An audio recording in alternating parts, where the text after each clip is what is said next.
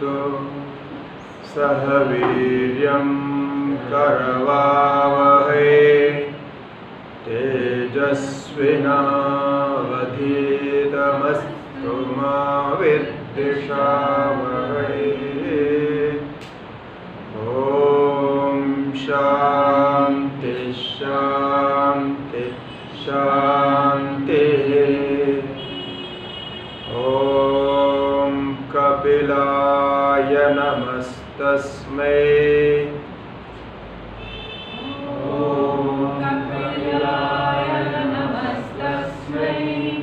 येनाविद्यो दधौ जगदिमग्ने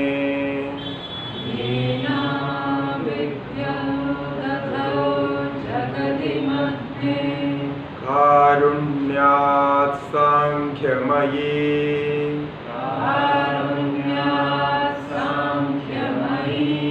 नौरिव विहिता प्रतरणाय।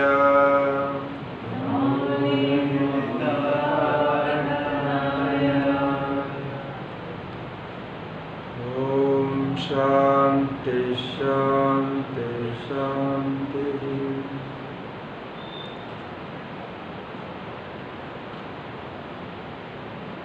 Sankhya Karika, we have seen the first sloka, which was an introduction for the Sankhya Karika. There is suffering everywhere. So the suffering can be categorized into three: Adhyatmika, Adi, Bhautika and Adevika.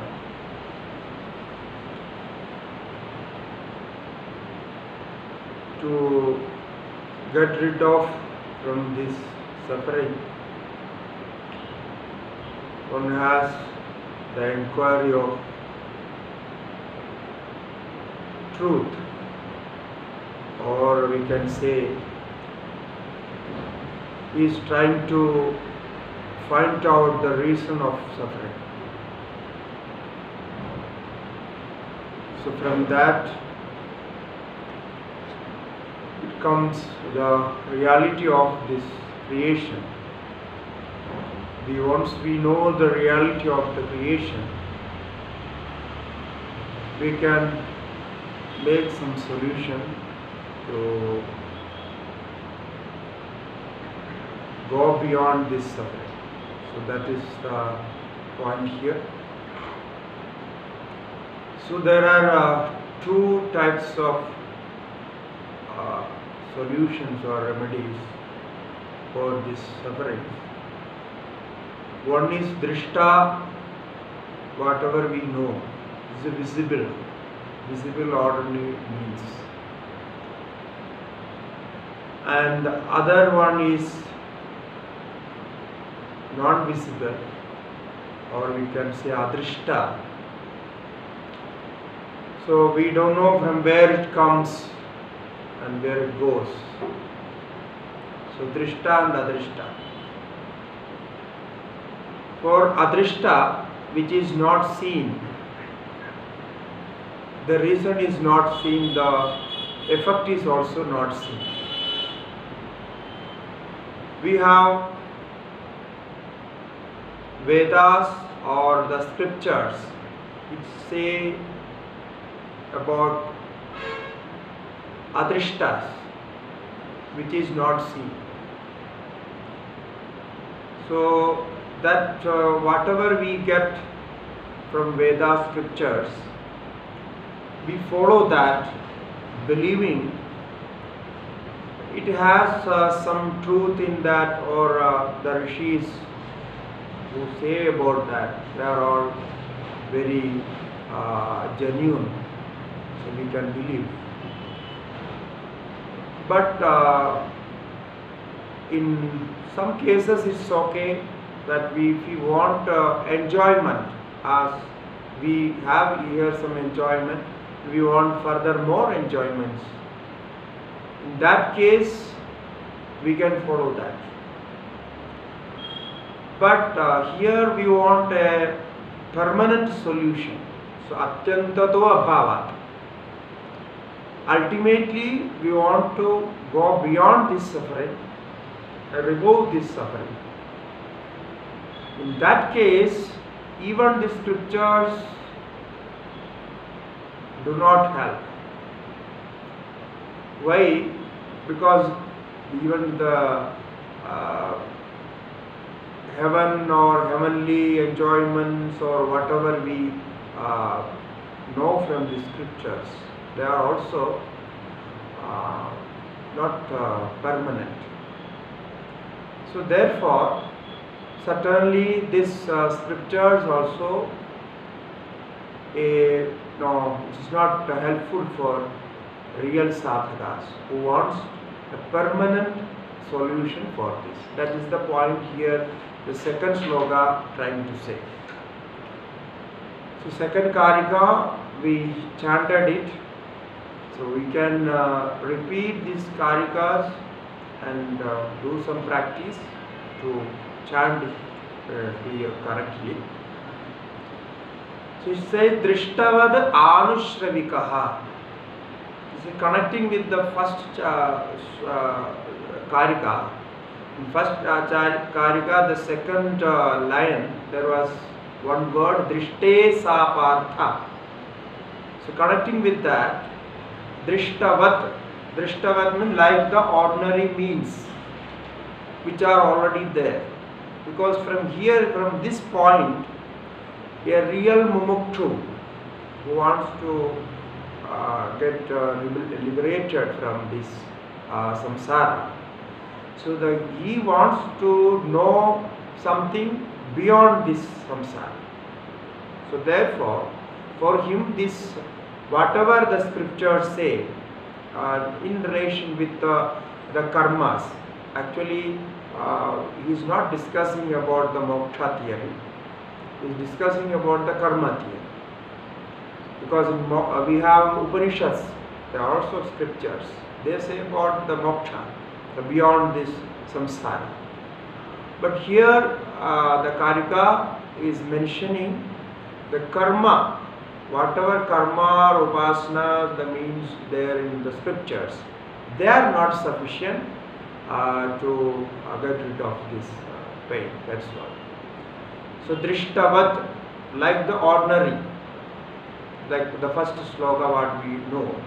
Anushravikaha. The next word comes as Anushravikaha. Anushravika means what has been heard. So what has been heard, so listen to the scriptures, we know from that. It is called Anushravika. So that has been revealed by scriptures, scriptural knowledge. So that is called Anushravika. So why it is called Anushravika? It is from Guru Parampara we know, the tradition of Gurus. So Guru, Shishya, and then after that like that comes. So Guru Shishya Parampara, the tradition of lineage of Guru Shishya. Therefore it is called Anushravika. So Anushravika means scriptural knowledge, we can say that. Sahi Abhishuddhi Kshaya Adishayukta. Now he says, what is the what is the problem, what is wrong with scriptural knowledge? Why it is not sufficient to remove our suffering or the samsara completely? The reason is Sahi Abhishuddhi Kshaya Adishaya Yuktaha. So Sahi means this Vedic knowledge, or whatever we get, the sadhanas or karmas from this Vedic knowledge, the spiritual knowledge. It also has it also has impurity, Abhishuddhi. It is not pure. Pure in the sense when Sankhya say pure, This is like no, we normally say pure, it means clear and Shuddha. But in the terms of Sankhya, we always have to see what they say about it. Now here, Shuddhi means it is not purely Sattika.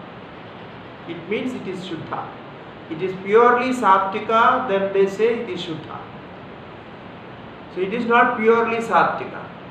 In all these karmas has some Rajasika, some Tamasika. Because there in many of the karmas, yajnas or sacrifices, they have animal sacrifice. So it is with animal sacrifices.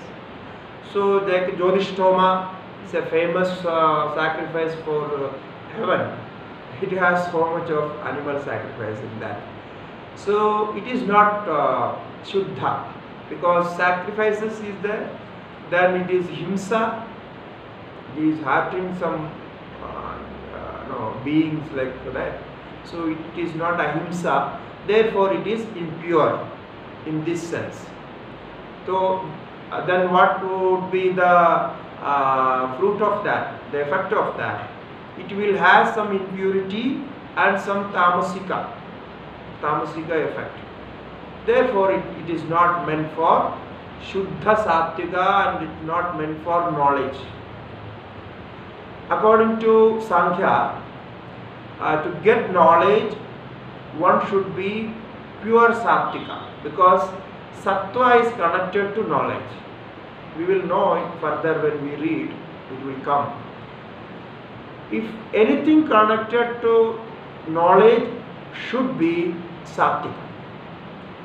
So therefore, they say even though scriptural these karmas are good for whoever wants to do that, but in this sense, for this sadhaka who wants to go beyond this samsara and get liberated, kaivalya or moksha, so he cannot do this. If he does, he will be again in bondage with this impure karmas.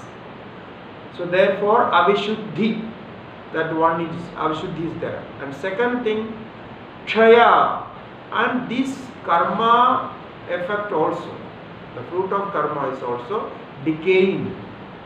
It is also decay. It is not permanent.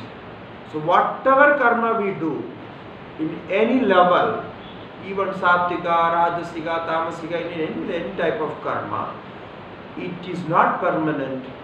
It is always decay. In one time it will be destroyed.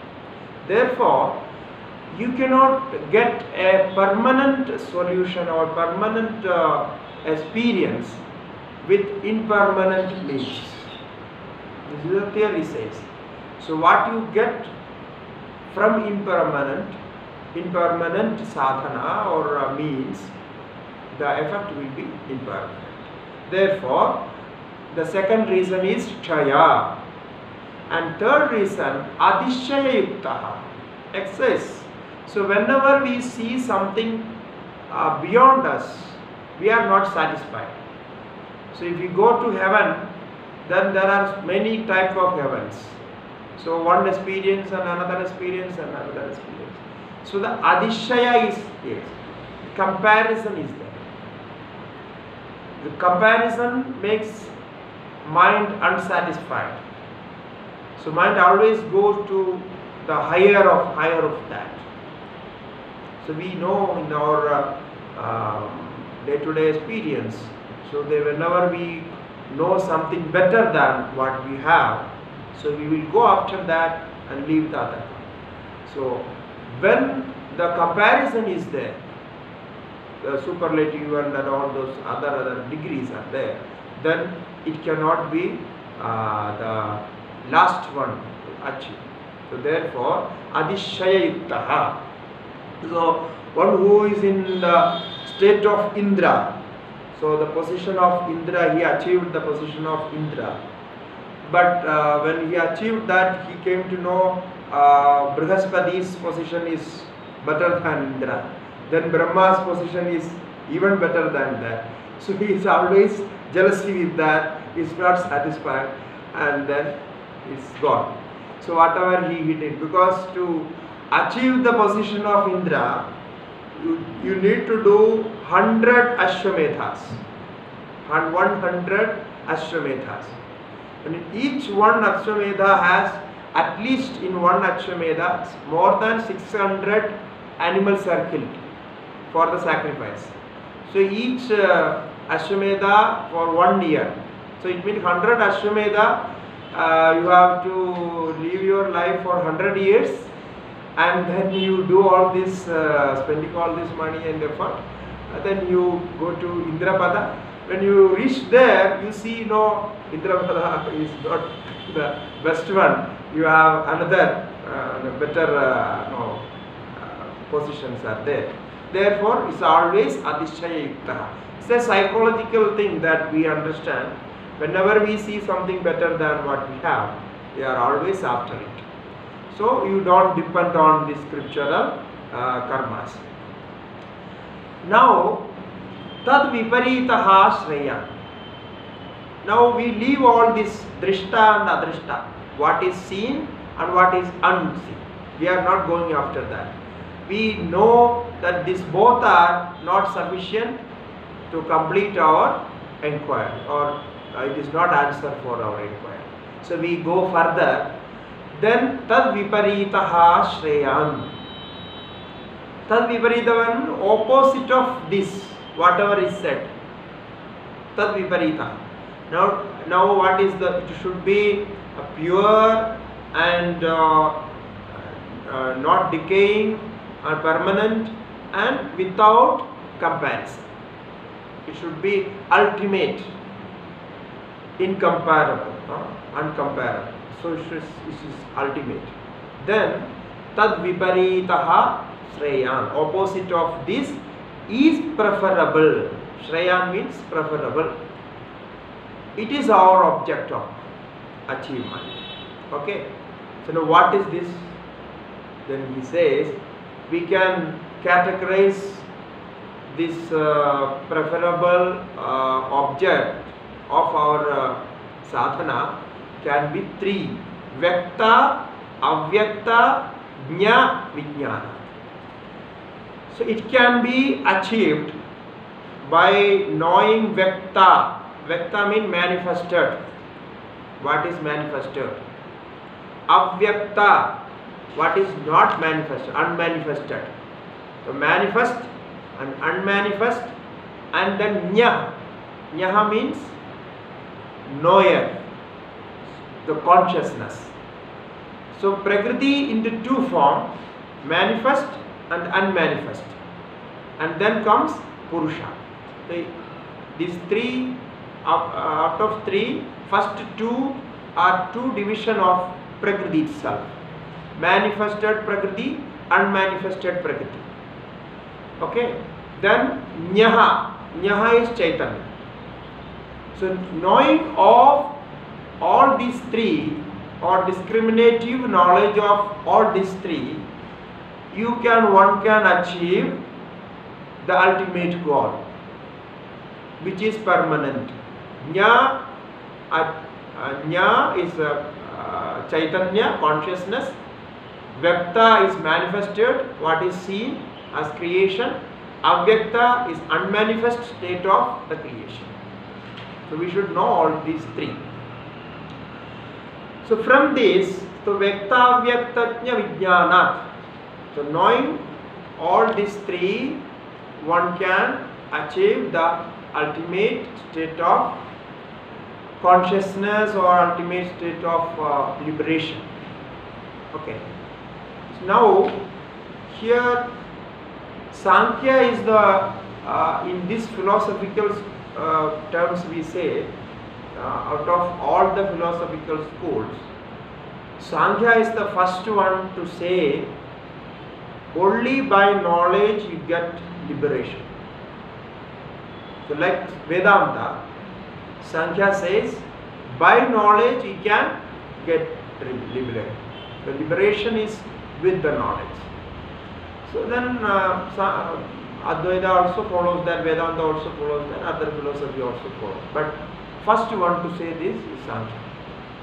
Like that Vijnanat. So there is no karma. Therefore in Sankhya philosophy, you don't find any karma. There is no discussion of karmas. So they leave karma aside and then go after this jnana. And therefore there is no varnashrama vyavastha and all those no discussion of all this are not there, because that is all meant with the scriptural knowledge of even we can say Mimamsa and all other things. And even yoga philosophy also we don't have all this. It doesn't mean it is not there. It is there because they have taken granted it. So whatever is there, they took it and then from there they discuss.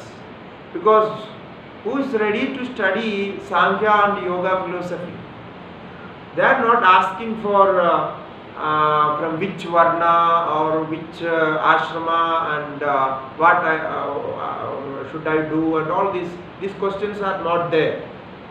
After these questions this comes, because already in the first sloka we know he is not interested in all this Vyavahara, all this empirical whatever we say about, he is not interested. He wants to go beyond that. Therefore, there is no division, no caste division, no varna division, no sex division, nothing. You cannot find anything in this Karika or even in Sutras. Sutras, of course, in the 4th chapter, some discussions are there in Sankhya Sutra. But in Yoga Sutra, no, nothing is. We cannot see anything like that. Because they clearly say only knowledge can liberate with the discriminative knowledge. So this discrimination of this Prakriti and Purusha. Ultimately two. Because Vyakta Vyakta is Prakriti only. Manifested, unmanifested Prakriti. So the Prakriti and Purusha. The discriminative knowledge of Prakriti and Purusha. Now how can we get the discriminative knowledge with our mind?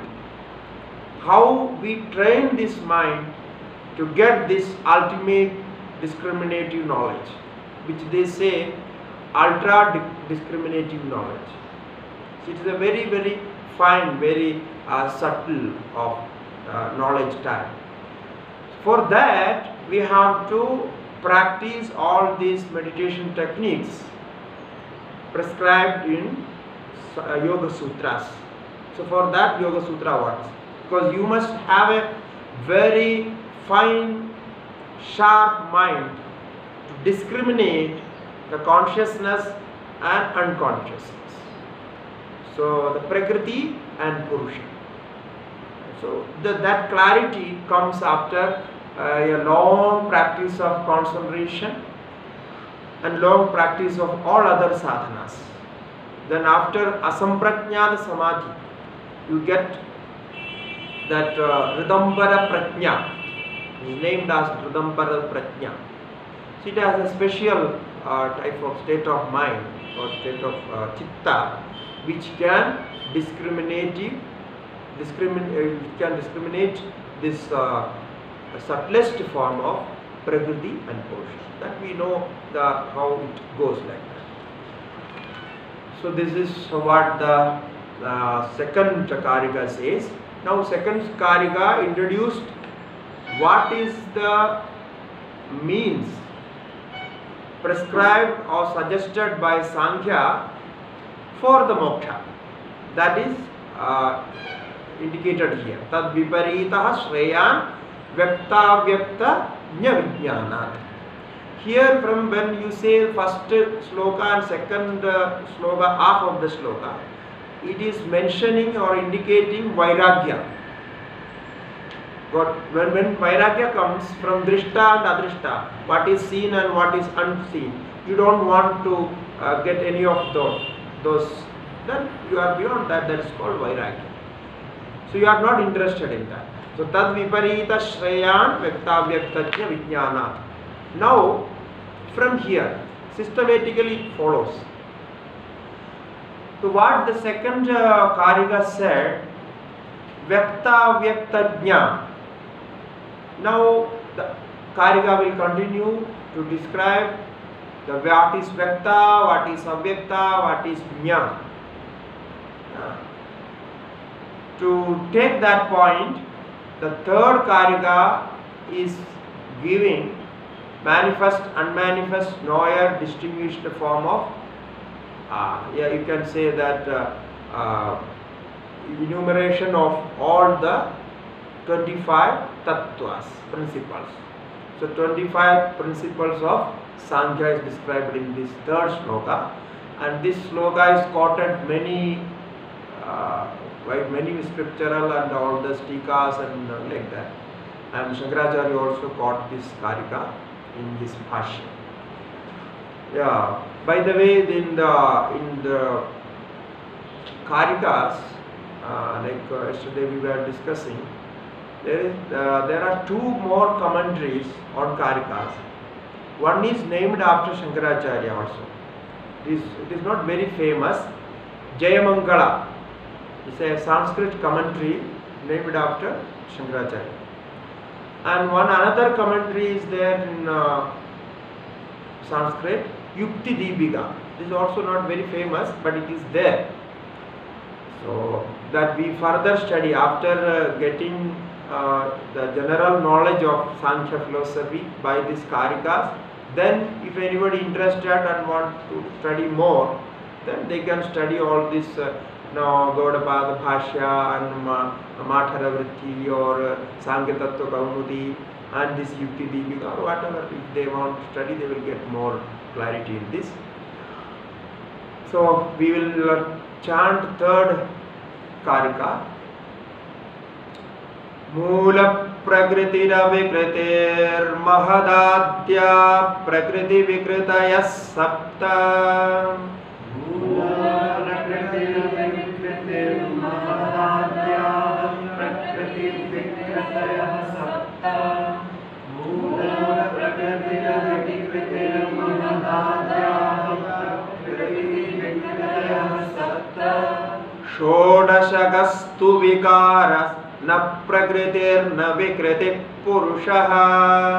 Shodashagastu vikaras na prakriti na vikriti purushah. Shodashagastu vikaras na prakriti na vikriti purushah. Moola prakriti avikriti. The first unmanifest state of material cause. It is called Moola Prakriti. Moola Prakriti can be translated as ultimate principle material cause. Ultimate principle material cause is called Moola Prakriti. The Moola Prakriti Avikriti. Vikriti means evolute, Avikriti means non-evolute. Something fundamental and permanent. So Moola Prakriti Avikriti. Why it is called Moola Prakriti? The Moola means, as we say, Karana. Karana and Moola are the same meaning. Moola means cause, ultimate cause. Karana means also cause. But when we say Moola Prakriti, Moola and Prakriti both, it means this particular material cause has no cause. It means this is causeless. Causeless cause. Therefore it is called Moola Prakriti. Because we have so many other causes, material causes. Like we have Moola Prakriti, Mahatattva, Ahankara, these are all causes. Panchabhutas, the 5 elements, they are all causes. But they have cause behind them. So they are also a product. But this Moola Prakriti has no cause. Therefore it is called Moola Prakriti. There is a sutra in Sankhya Mule Mula Bhavad Amulam Moolam. This is why it is called Mula. Mule Mula Bhavad Amulam Moolam. There is Sankhya Sutra. He is defining what is Mula.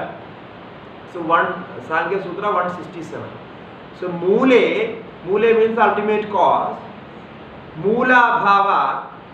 So because Mule, the ultimate cause, has no cause. So Mule Mula Bhava. Then what it say? Amulam. It is causeless. So it is Moolam. So it is ultimate cause. You see, that is why how these Sutrakaras, they have a very different type of mind. How they thought about it, and with the grammar, Vyakarana, and clearly, and how they made in a single sentence. Mule Mula Bhavad Amulam Moolam. So beautifully done. Therefore it is Mula Prakriti. So you don't think beyond that. Because when we think about cause and effect, so the effect has cause, again the cause is also effect, then it has another cause, then another cause. So it goes on thinking like that, cause and effect and effect. So it cannot be stopped. So therefore, we have to stop in one place. So that is called Mula Prakriti. So beyond that, you don't think about what is the cause of the Prakriti. Now you cannot ask. So he made this sutra. The Mule Mula Bhava, the Mula Mula. So Mula Prakriti Avikriti. The Mula Prakriti is a fundamental cause. That we can say material, fundamental material, ultimate principal material cause. Okay. Then from that, Mahadadyaha Prakriti Vikritayaha Sapta. From that, 7 Prakriti and Vikriti comes. Evolent and its effects. So Mahadadya, so Mahat, Ahankara, and 5 elements Tanmatras. So it is 7. Mahat Tattva, Ahankara, we will know what is the Mahat Tattva and all those we will discuss later. And Ahankara and 5 subtle elements, Tanmatras. That is called Prakriti Vikritaya Sapta. So Prakriti means they are cause as well as effect. They have both the characters. So Prakriti plus Vikriti. So they are Prakriti to some other effects, and they itself Vikriti. So Mahat is the Vikriti of Mula Prakriti. The Mahat Tattva is an effect of the principal ultimate cause as Prakriti.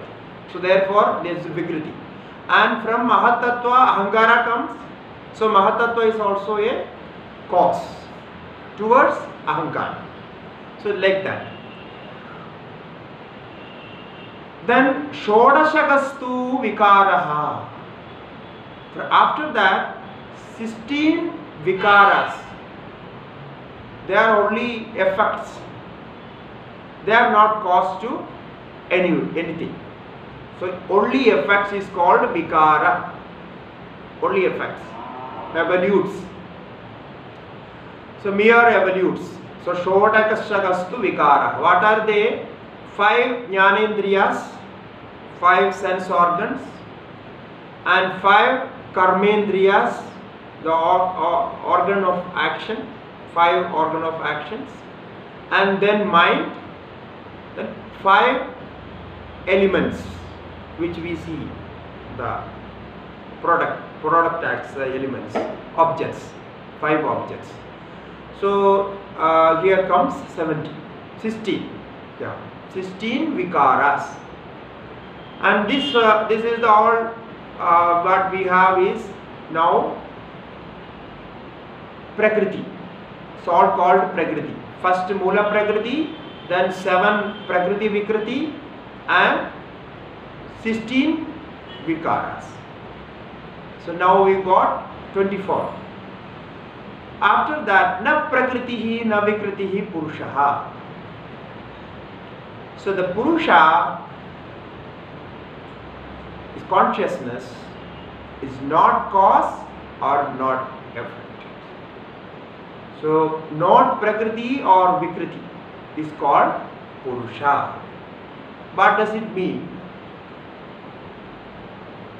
Consciousness is not cause towards anything, and consciousness itself is not effect from anything. So the effect and cause relation is there only in the Prakriti. So all Prakriti Karya, the manifestation of Prakriti, is called cause and effect.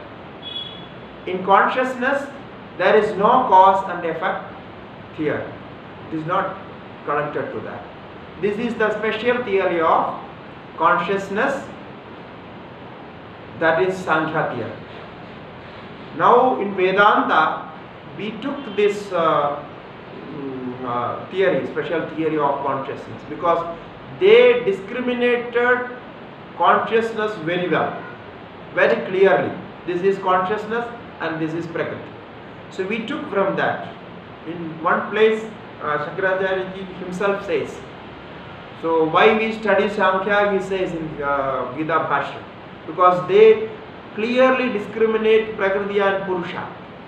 He says that. Asanko hyayam Purusha.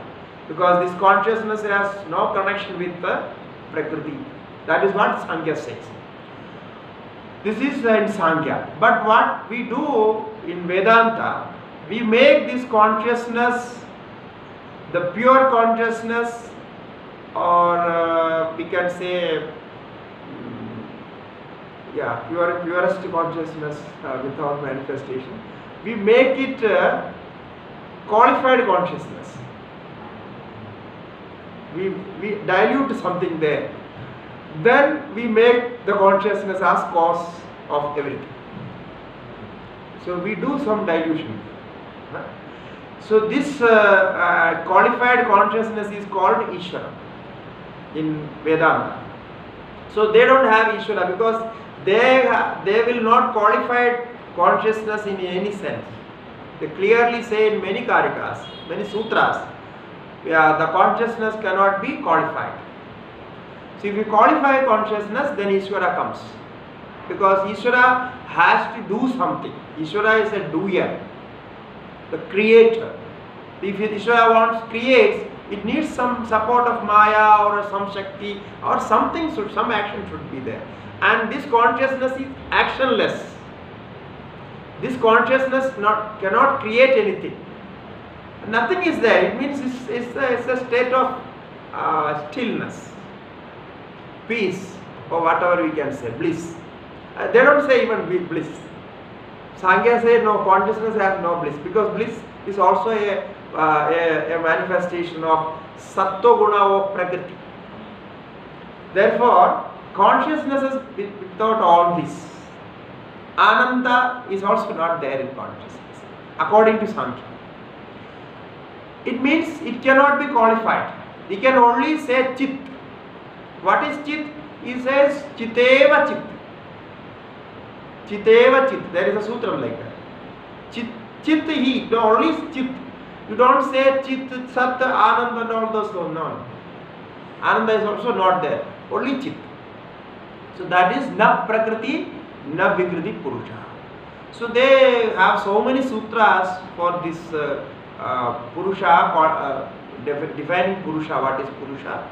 So they say you don't have to know purusha. You have to know what is prakriti.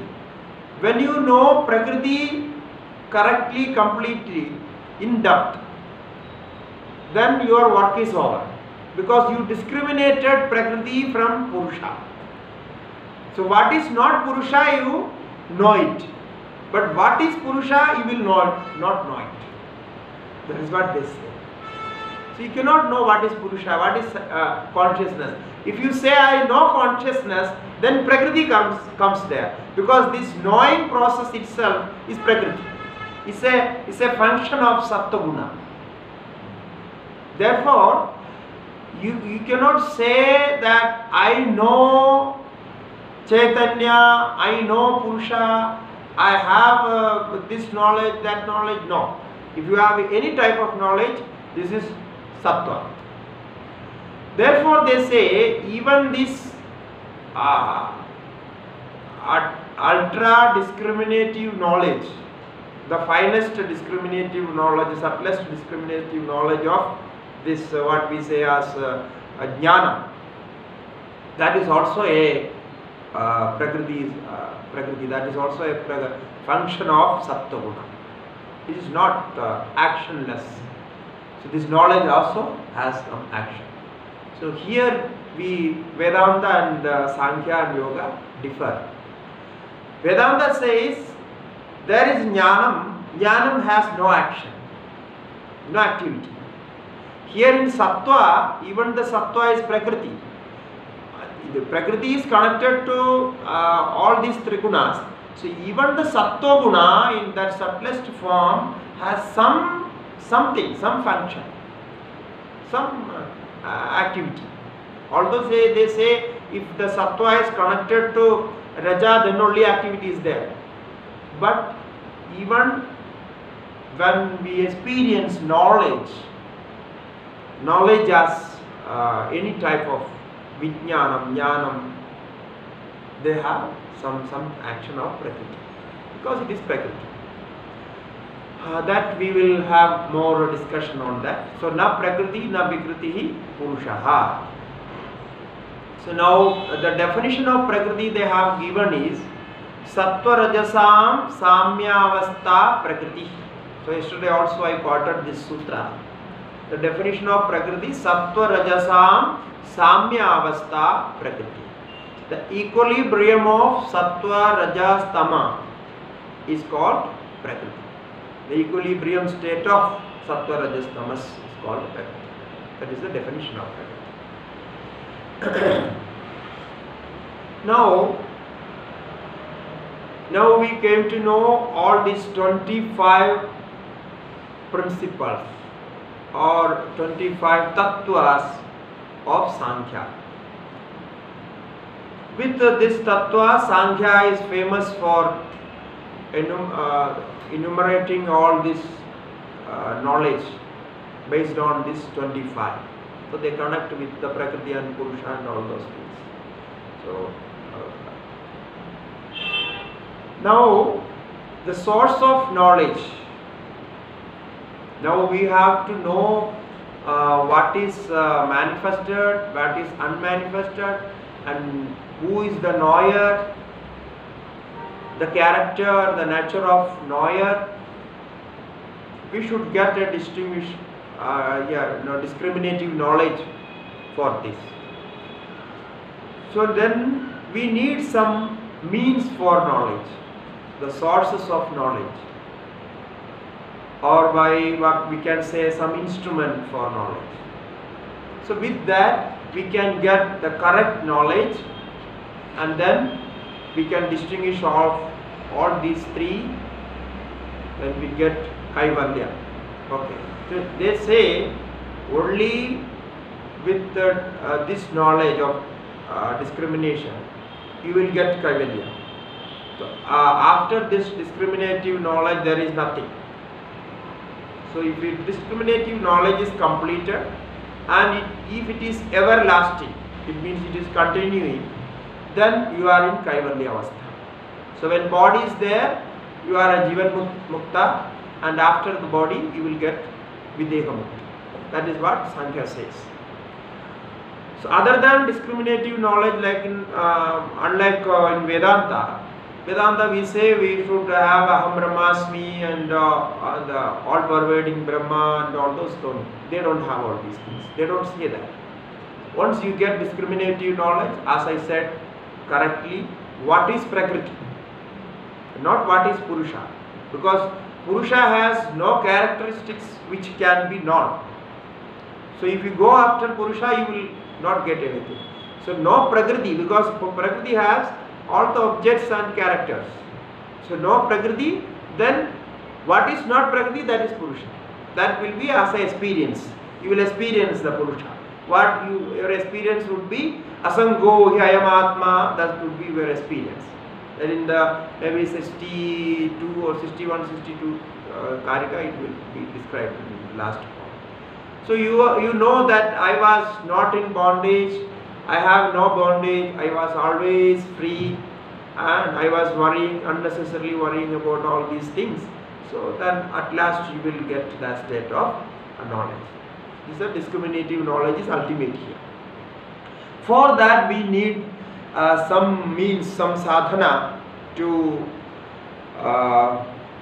know that, to pursue that, to know how we can get into that. The sources of knowledge is illuminated in 4th sloka. Drishtamanumanaaptavajanam cha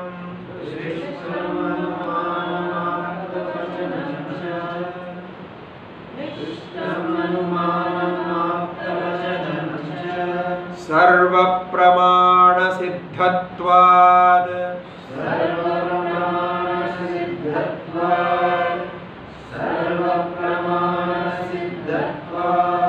trividham pramanamishtam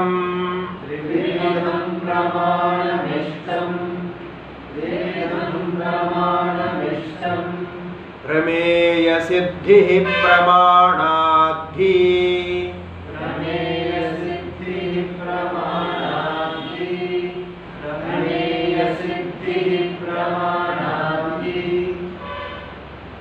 So we have 3 means of knowledge. In Yoga Sutra also it comes Pratyaksha Anumana Agamaha Pramanani. There is one sutra. A similar thing, because Yoga Sutra also follows this science. So Pratyaksham is called Drishtam. Drishtam Anumanam Aptavachan. So Drishtam, which is seen. The word meaning of Drishtam is seen, what is perceived. So perceived by sense organs, by Pancha Indriyas, by 5 sense organs, what we perceive, what we know, that is called Drishtam, Pratyaksha, which is a valid proof or valid knowledge of our own experience. So what we see, what we experience through our sense organs, we consider those as correct knowledge, that is valid knowledge. So pramana means valid knowledge. So drishtam, that is one pratyaksha we know. Anumanam, inference. So based on pratyaksha, with some connection, some link, we infer the object which we cannot see directly. To what is unseen or beyond our perception, we infer it. And for that inference, we need some support of some sort of support from pratyaksha also, because without that you cannot do any inference. So that is also there. But the speciality of inference is, which is not seen can be known. That is the speciality of it. Because the pratyaksha, which can be objectified by sense organs, you objectify that, you know that directly. But it is in the anumana, in the inference, we don't objectify it directly, but we know it. So without objectifying what we know, with the support of some sensible knowledge, that is called anumana. Aptavachanam. Aptavachanam, apta means trustworthy person. Apta, or what is trustworthy. So we believe in that words of Guru or Shastra, that is called apta. So aptasya vachanam, aptavachanam. The testimony, it is called as testimony. What we hear from scriptures or gurus or all that are called aptavachanam. The statement of trustworthy person or scriptures, the statement of that. And here what it is, we cannot connect with the pratyaksha here. sometimes what is there in the scriptures are not seen, or we cannot say it is not seen at all. It is completely unseen and unexperienced. But we believe in that and we follow that. After maybe sometimes after a long pursuit, we may get some idea of that, and we may have some experience of that. That is different story. But in the beginning, there is no trace. It is true or untrue. But we believe and follow.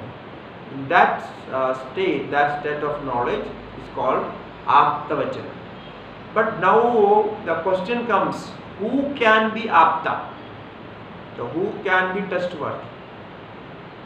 Trustworthy, we have to find no person who is trustworthy. You cannot just trust anybody like that. So here some other scriptures give the definition of this Apta. Who can be trustworthy? You want not, you cannot, I will just chant the slokas. Agamo hyaptavachanam aptam doshakshayad viduhu kshina dosho anurdam vakyam na bruyat asambhavat. So kshina dosho anurdam vakyam na bruyat hetva sambhavat. So now what is agama? Agama is aptavachanam. That is aptavachanam is called agama. Agama in two words. So one from scriptures, what we got from scriptures. It is called agama. Agama which came to us. The word meaning of agama which came to us through tradition. The scriptural knowledge also we get from tradition. And the second one from gurus. The Aptavakya from Shishtas, gurus. So we have agama of two kinds. And here, like yesterday I mentioned, we have three kinds of agamas. Shaiva agamas, Shakteya agamas and Vaishnava agamas. This is called agamas. It is a little different from Vedas. Who are experienced Vedas, so whatever said in the Vedas, they describe it to their students, their people, that is agamas. So agama hi aptavachanam. The aptavachanam and agama is both are the same. Aptam doshakshayad vidu. Why a person or a scripture is agama or apta? Because it is without any dosha, without any impurities or doshas, what it can be any other type of doshas. So dosha kshayat vidhu. So there is no impurity in that. The statement as full truth, complete truth, because there is no impurities. There is no doshas. Why? Because they experienced, they did sadhana and they experienced, then they with their kindness, their kindness towards the people, they just give the knowledge, the kind knowledge. So therefore, it has no doshas, no impurities. Kshina dosho hi anurdam vakyam na bruyat. Then it says, who is beyond all these impurities, the worldly impurities, he cannot say untruth. He will only say truth. So, anurdam vakyam kshina dosho na bruyat. Because there is no need.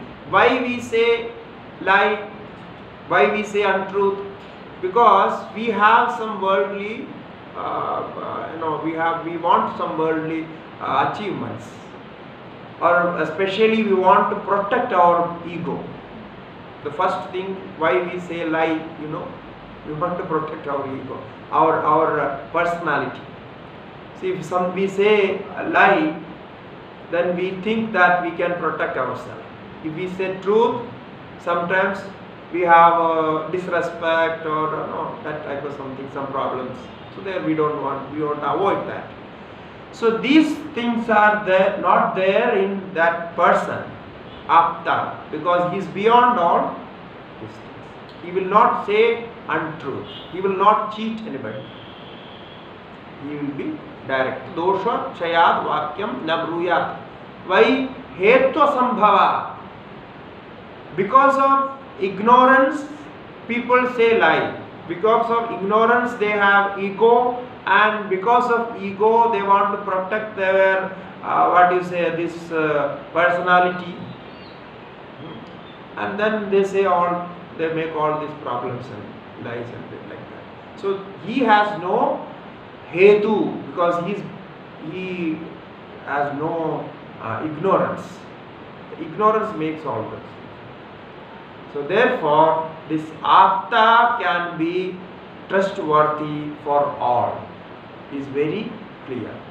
Now, another one stanza says, Swakarmanya abhiyukto yaha sangadosha vivarjitaha pujitas tadvidhair nityam apto jneyas sadadrishaha. Now, another point is very good here. It's mentioning. When you see an apta, you should see how his behavior is. What is his acharana? How he leads his life. That is also important. He is only preaching and teaching others, but he is doing all unnecessary things. So then he cannot be an apta. So he says, Swakarmanya abhyuktaha. One should be doing and practicing his own duties, swakarmas. So here comes the ashrama karmas. If you are in a particular ashrama, brahmacharya, grihastha or vanaprastha, sannyasa, you should practice your own duties. So then only you can teach others. If you are not practicing your own duties and you are only teaching and preaching, then doesn't mean anything. So swakarma abhiyuktaha, you have to see if he is practicing or not. So swakarma abhiyuktaha.